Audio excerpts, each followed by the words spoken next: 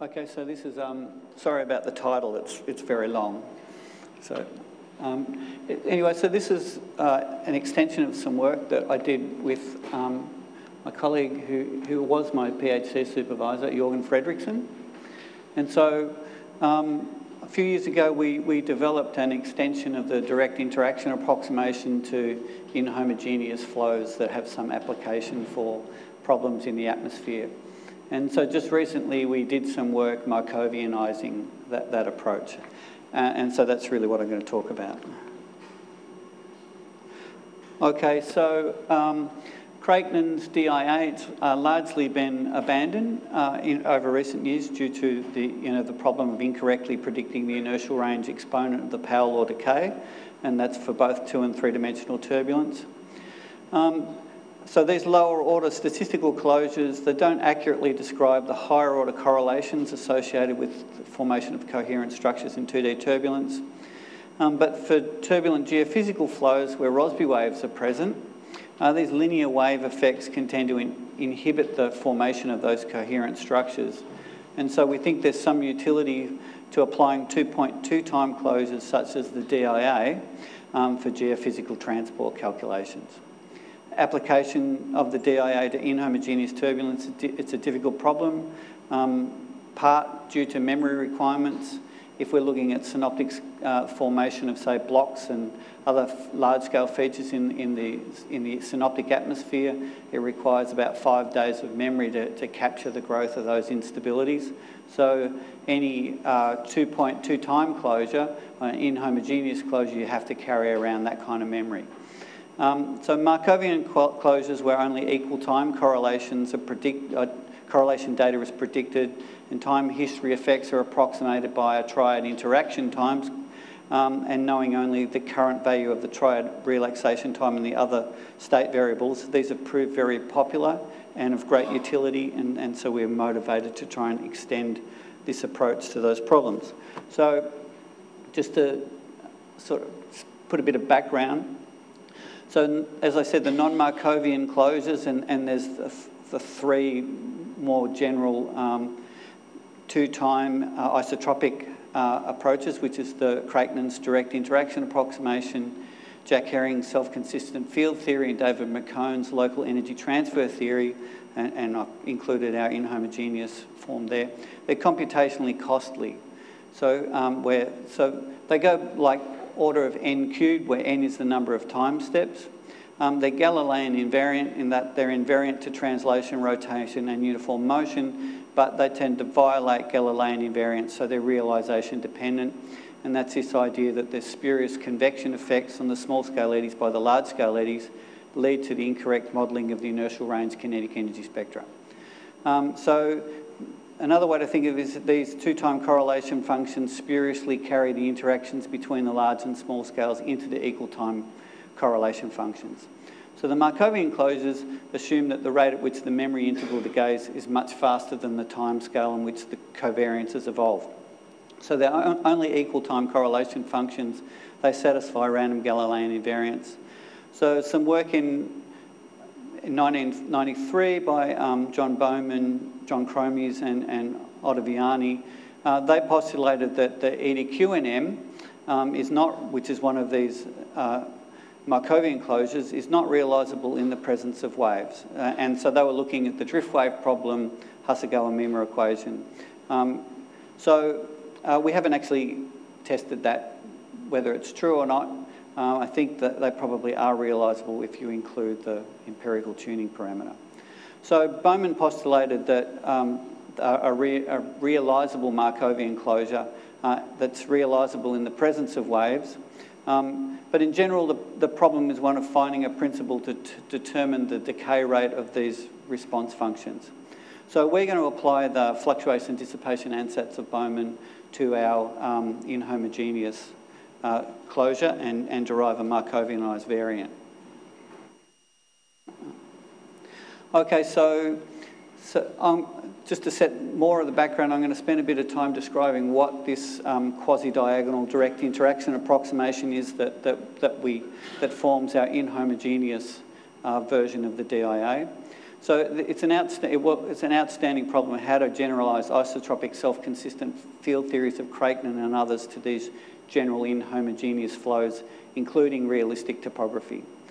The other thing is how to incorporate large-scale Rossby waves, say on a beta plane, and how to deal with long integrations of time history integrals. So as I've indicated, atmospheric regime transitions typically require time history information over many days. So formally, we also have to deal with this problem of vertex renormalization. So it's a second order propagator renormalized closure. You've approximated some of the higher order moments to some approximation, but formally the vertex terms, a lack of vertex renormalization leads to this underrepresentation of the small scale kinetic energy. So this is a general problem of quadratic nonlinearity and strong coupling. So for infinite resolution and moderate Reynolds numbers, the DIA underpredicts the inertial range kinetic energy, as do the other variants, such as the LET theory and self-consistent field theory. So I'll show that these three closures are actually based on differing interpretations or applications of the fluctuation dissipation theorem. For finite resolution and moderate Reynolds number, all of these homogeneous two-point non-Markovian closures underestimate the small-scale kinetic energy and dramatically underestimate the skewness. So this is due to the fact that, as I said, we've renormalised the propagators, the vertices are bare, and the decay times of the two-time cumulant response functions are determined incorrectly by the energy-containing range rather than by the local excitation levels. So a vertex renormalisation would include the damping effect or include these indirect interactions, thereby imposing interaction of eddies with those in a nearby local wave number space, and while at the same time restricting any spurious non-local interactions. So just to begin with, so I'm going to start with the barotropic vorticity equation. So all the results I'll present will be two-dimensional turbulence in spectral space with circular truncation, okay?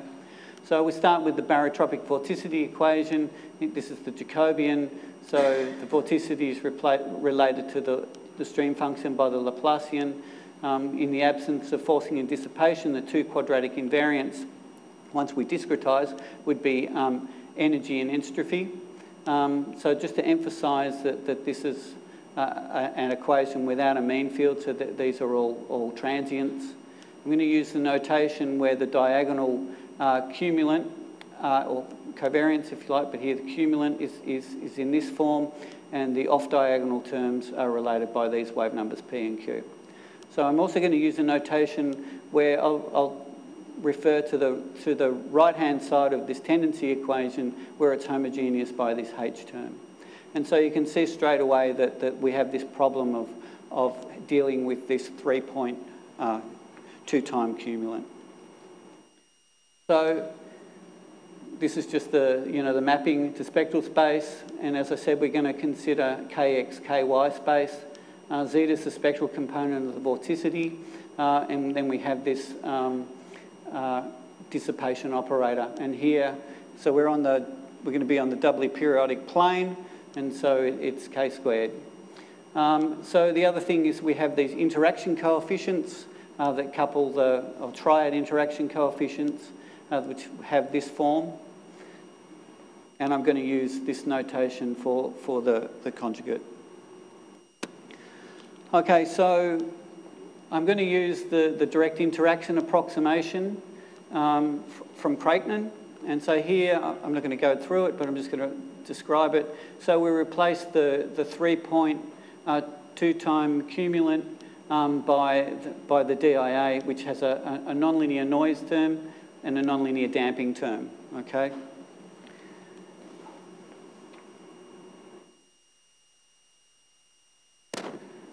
We also have an equation for the response function. So the response function describes the effect of an infinitesimal perturbation at wave number L and at some time t prime on the field at k and time t.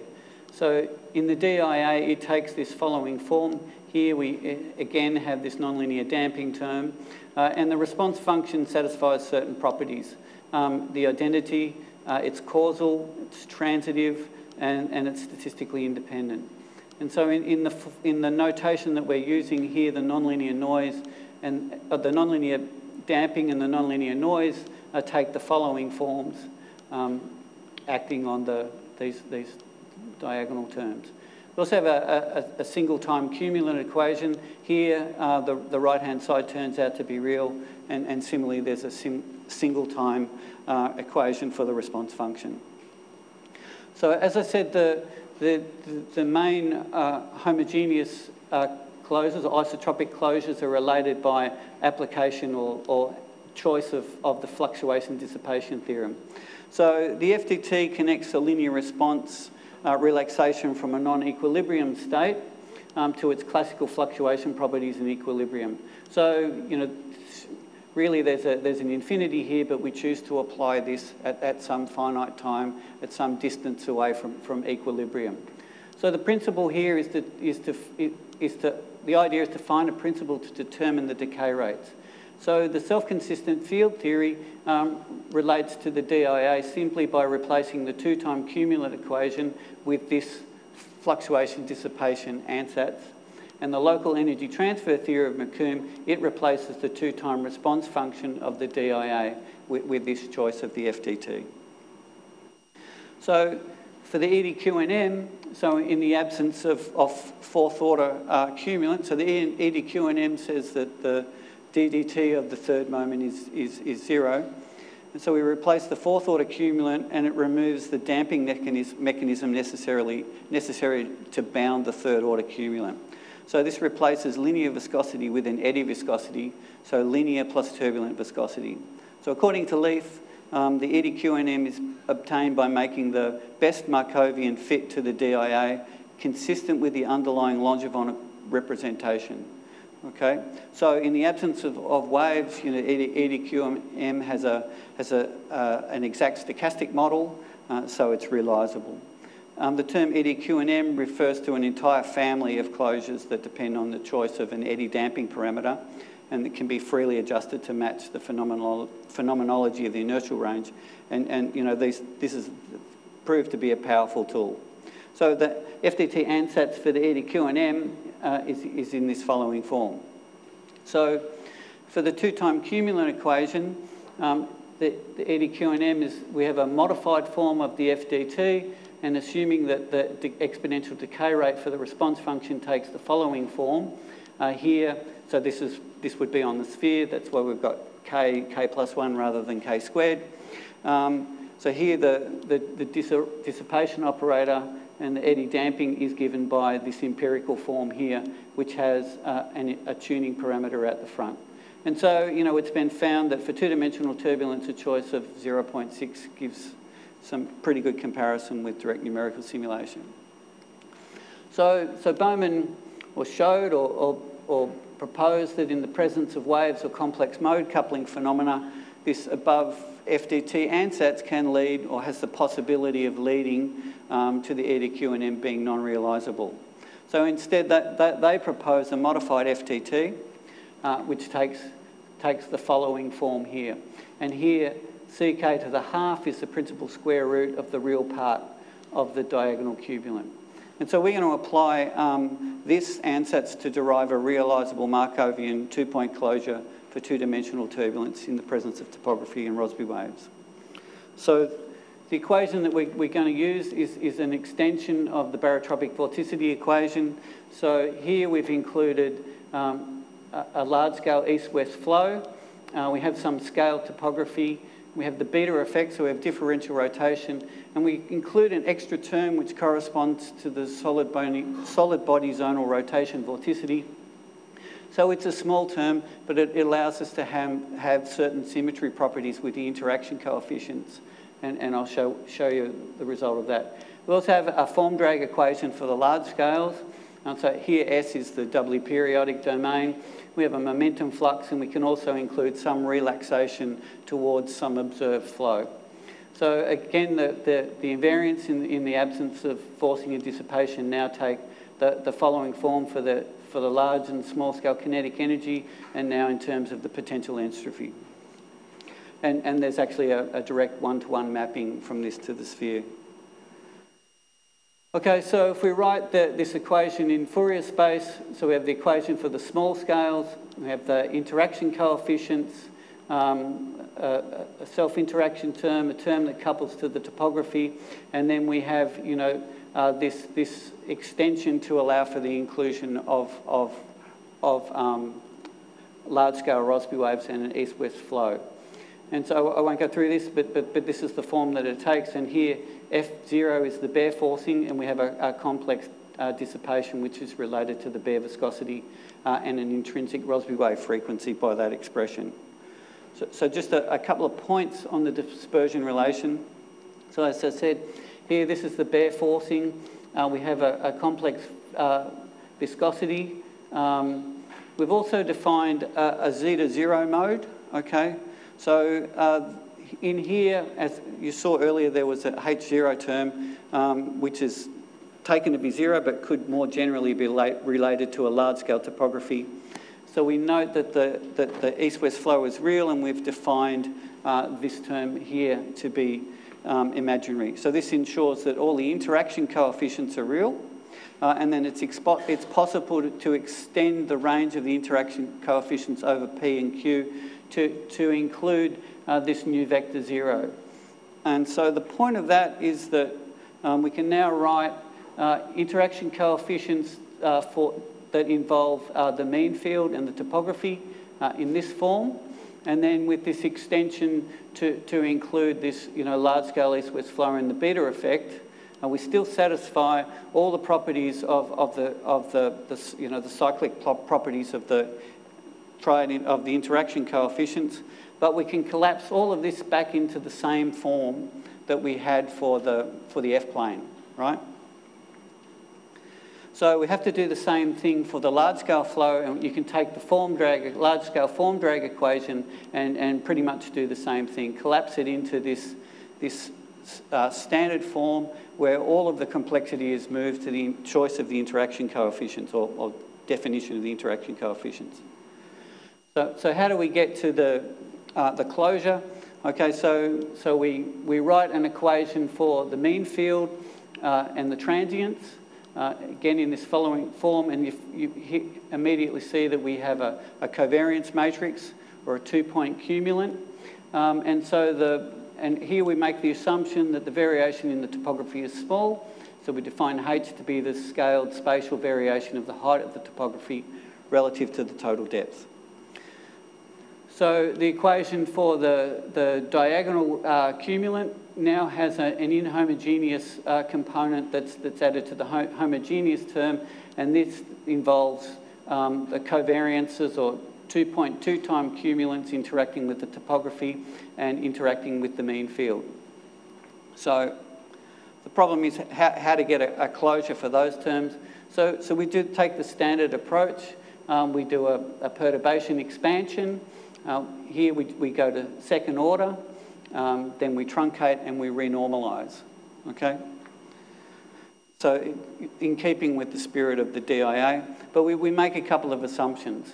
So we assume that the perturbations are initially multivariate Gaussian and that to the zeroth order they're diagonally dominant, right? So that allows us to write to first order the 2.2 time cumulant in the following form, and then we renormalize. And so, as I said, sufficient conditions for diagonal dominance are that the topography and the mean field are sufficiently small.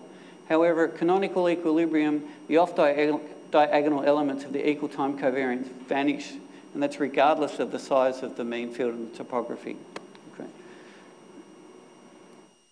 So the expression that we get for the 2-time-2-point cumulant equations is in the following form, and here I've included a cumulant update. So I'll talk about that a little bit later, but it's a generalisation of the approach of Harvey-Rose to truncating these long time history integrals and approximating the off-diagonal information in terms of diagonal elements. And similarly, the response function now includes this additional term that's now coupling to the mean field. as I said, we're using the DIA for the 3-point term, and we're using this cumulant update in the form that Harvey Rose proposed. And so what we have here is that the QDIA equations include off-diagonal and non-Gaussian initial conditions through these initial terms here, and through the cumulant update terms for the 2-point cumulant, we allow initial information about off-diagonal elements in the 2-point cumulant. Right, so this would be, in a more formal setting, a generalisation of the operator formalism of Decker and Harker and Rose. So the equation for the mean field now takes the following form. We have a minus P minus Q term, a term coupling to the topography, and now we have a term for the effect of the nonlinear damping on the mean field, and essentially a mean field topographic interaction term, and a mean forcing. So the tendency equation for the two-time cumulant now takes the following form. So we have this nonlinear noise term and an inhomogeneous analogue. We have a nonlinear damping term and an inhomogeneous analogue, and then we have this update setting which allows us to periodically collapse these long time history integrals. And so this is just the form of the P's and the Pi's, the inhomogeneous contributions now to the tendency. So the response function also has a contribution from the interactions between the eddies in the mean field and topography. And, again, as I said, the right-hand side of the diagonal single-time cumulant is again real. So I'm just going to show a few results of what this turns out to do. And so the diagnostics I'm going to use are essentially the transient energy entropy, the dissipation, a large-scale Reynolds number, and we're also going to look at skewness. Okay, so before I get to that, so if we just look at the homogeneous form of going back to the DIA, if we look at decaying isotropic turbulence, so what you find is, so here's the initial spectrum. So this is the direct interaction approximation. So here we have the DNS, and the dotted line here is a regularized form of the direct interaction approximation. So regularization is just a simple procedure to approximate these higher order vertex terms. So all we do is we choose to localize or zero the interaction coefficients, Kp, Q, if P is less than K on alpha 1, or Q is less than K on alpha 1, in these interaction coefficients for the two-time cumulant terms, right, and response functions. So this is just empirically imposing this localization of interaction across, wave numbers. So what we found was that there was almost a universal choice of this parameter, and it didn't matter whether we were doing the inhomogeneous problem or the homogeneous problem, or in fact, the strength of the topography. So it turns out to be a pretty efficient approach. Well, maybe it's a pragmatic approach to deal with this difficult problem of what to do with vertex renormalization. So as I said, regularization ensures that the transfers between the large to small scales proceed by a cascade that's local in wave number. And it also localizes the eddy mean field and eddy topographic transfers. So one of the experiments was here. Here we have, again, this is a comparison to ensemble average direct numerical simulation. So a couple of thousand realizations, starting from an initial state where we specified a single realization of a random topography with the following functional form. And we start with a mean field of the following form. So the mean field's dominating the large scales, and this is the initial transient spectrum. And so here we've evolved this thing out for quite a time. So the initial transient kinetic energy spectrum has come up. It's sucked energy out of the large scales. And you can see there's a very good correspondence between the DNS and this two-point closure. So if you look at the skewness, though, and these jumps, these restarts, in the skewness we're actually underrepresenting the skewness. But the point here is that small-scale, large amplitude topography is actually acting to localise transfers. Okay.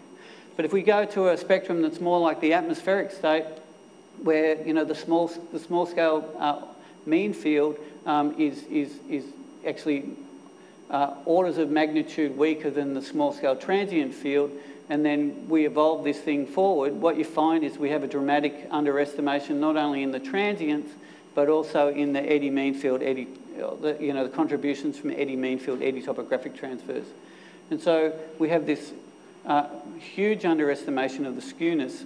And so when we apply this empirical vertex renormalization, we can actually correct for that, and we get a very good agreement at all scales. And to some extent, you have to do a lot of realizations of DNS to resolve some of these small-scale features. So it's kind of a curious thing because the DIA, the physical argument is that it's this spurious that the large-scale eddies are interacting directly with the small-scale eddies and destroying them. But none of that applies for these eddy mean field, eddy topographic interaction terms. And so just sort of in a simple diagrammatic way, we can show that it's almost a topological result of having, again, that the terms involving the mean field topography essentially form a propagator, and you have these single loop expressions for the inhomogeneous terms. So to Markovianize this system, we applied the Bowman et al. Ansatz for the FDT, and this big white gap here is that when you apply this and rewrite the equation for the single time diagonal cumulant, you can derive unique triad interaction terms for all of these terms that involve mean fields and the inhomogeneous terms. And so rather than do that, I'll just write this in this simplified form here. And so we have a new equation for the single time diagonal cumulant. And we have to replace the response function by this Markovianized variant, okay? And so Bowman suggested that this is a natural consequence of supposing that self-energies are Markovian, but it does seem to be something stronger. So rather than showing you many pages of mathematics to derive these unique triad interaction times, a simple way to do this and to do it numerically is to do essentially what you would do with going from the DIA to the SCFT or the LET. So we're going to replace the QDIA response function with this Markovianized variant, the two-time cumulant by the FDT, right? And then that will all flow through, and we get a Markovianized variant.